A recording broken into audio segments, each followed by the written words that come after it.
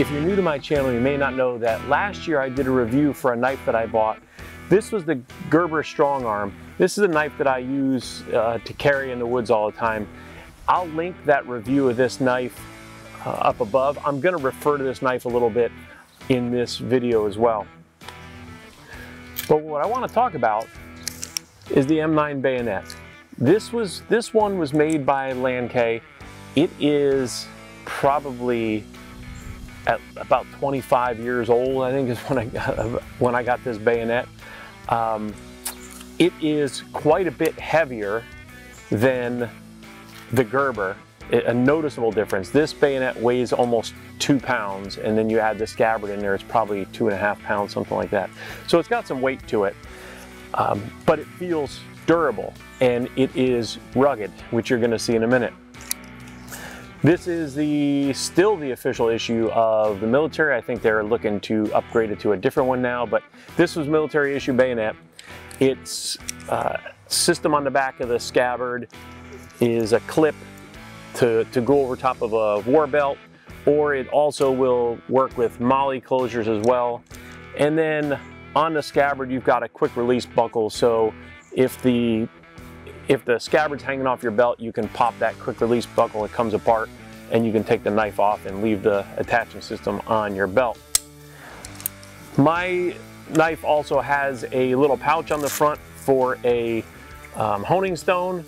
I know that some of the other versions of this M9 made by other companies have a sharpening stone on the back of the sheath, but mine does not have that. So I'm going to take the knife out and let's take a look at it. Well, first of all, the knife overall is about 12 inches long end to end. It's got a polymer handle on it, and it's pretty nice grip to it. It's not soft like the Gerber is, but it's very rugged. You can see it's a hard finish to it, so it's not gonna come apart. And it feels pretty good in your hand. On the end, there is the clip that attaches it to I think this goes from the M16 all the way up to the M4s. And then the big hoop on the front, which goes over top of the compensator on the rifle. This thing is balanced pretty nicely, considering it weighs so much. And probably one of the reasons why it weighs so much is the blade. As you can see, this blade's pretty thick. It's probably, I'd say about an inch and a half wide, and thickness, it's a 1/4 inch thick. It's just shy of a 1/4 inch thick on this blade. So it is a big blade, a big, heavy, solid blade. Mine does not have the, I can't remember what it's called. There's a blood groove in some of them. This does not have it, but I do have a serrated edge on the back. It's got the regular edge on the front. And then this knife with the sheath combined creates a wire cutter. So what you do is you stick the knife onto that little tab right there, and you can use it as a wire cutter. And it works really well. I cut some 16 penny nails with it, and I've also tried to cut some chain link fence. So the wire cutter works great, although I've never used this one until now. And I've actually never really used this knife at all until recently. I was going on a pig hunt down in Texas, and I wanted to use a big blade, so this has a 7.5 inch blade to it. So I took it with me, and if you want to see how it did on a pig in Texas, I'll also link that video up above here, so you can click on that and check out my hunt in Texas. This knife was made in the US by Lan-Cay. There are, I believe, 3 or 4 different manufacturers of the M9 Bayonet. And this one that I got issued just happens to be made by Lan-Cay. I like this knife.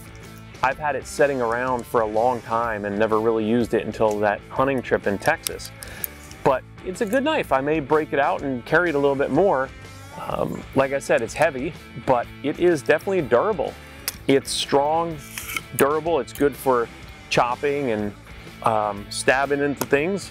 And the wire cutter on it is a great utility if you need it for something, but it's not a bad all-around knife if you're looking for a work tool around a farm or something like that.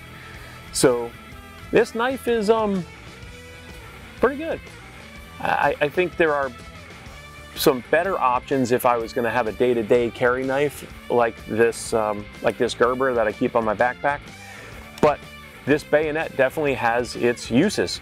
It's got a bigger blade than the Gerber does. It's thicker than the Gerber. It's more heavy duty, and it feels solid. It doesn't feel like I'll break it if I do something with it. So that's the M9 Bayonet by Lan-Cay. I wanted to just show you guys this and show you some of the features of it. And I hope you enjoyed this video. I hope you found it a little bit informative. If you did, do me a favor and subscribe to my channel. Help me grow, and you can also get notified when I have some other videos coming out. So until I see you next time, I wish you all nothing but tight lines and short blood trails. Thanks for watching.